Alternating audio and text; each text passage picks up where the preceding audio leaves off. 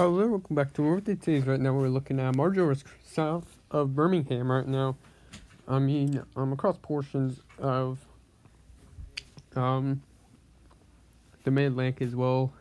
We have a few severe thunderstorms south of Birmingham.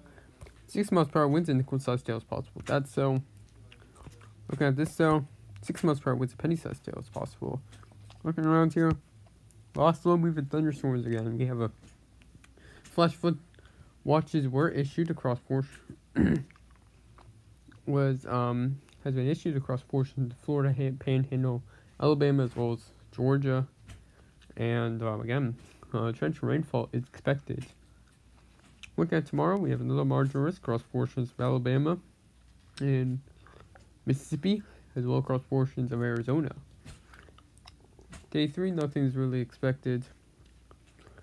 And, yeah, that's all I really have to say for weather. So, looking at the North Atlantic right now, still have Sam active as well as, that area of interest. That area of interest has a 0% chance of developing in the next 40 hours, 10% the next 5 days. So,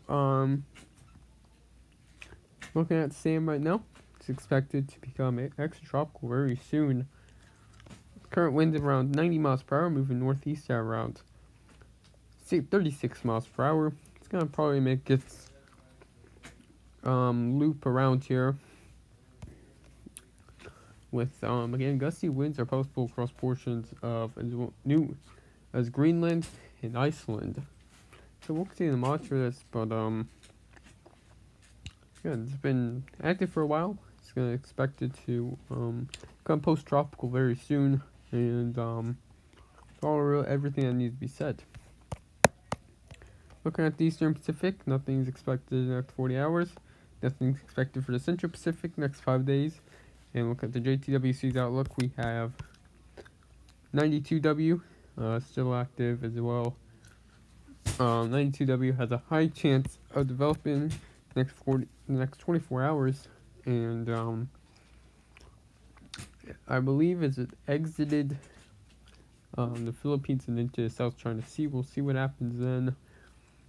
It's going to continue to travel off to the west and maybe northwest as well. So apart from that's really it, and goodbye.